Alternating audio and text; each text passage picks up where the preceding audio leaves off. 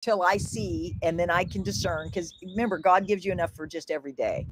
You don't have to worry about tomorrow in God's kingdom, just today. So today, we're gonna get you through today with your hope and your faith intact, because faith is a mustard seed, moves a mountain. God is moving this mountain. That's why I fast and pray every day. Now I'm gonna go get the other summaries. Let me see what everybody else is saying, because I believe that there's strength in numbers. Everybody's got different intel people.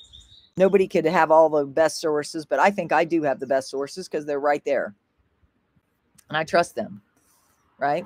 Mountain Goat, if you step outside of Iraq, when they finally do reinstate the dinar, the exchange of the 3-0 notes will exchange whatever currency exchanges, i.e. Forex rate, is at that time. Caparoni, monetary policy in any country is never a random or act or arbitrary decision. As I just said, they've been planning this for years. It's a result of progress. Until Iraq passes the needed legislation to encourage investment, the dinar will continue to remain weak. That's his opinion. I don't believe what I said is in direct contradiction to that, because they've given the CBI control over their monetary policy. Okay.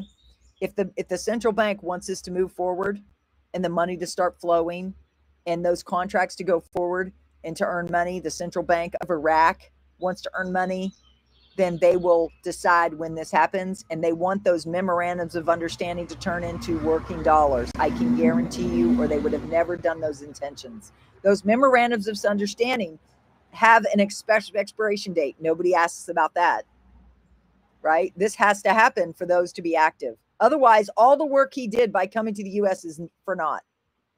Do you think that was a wasted trip?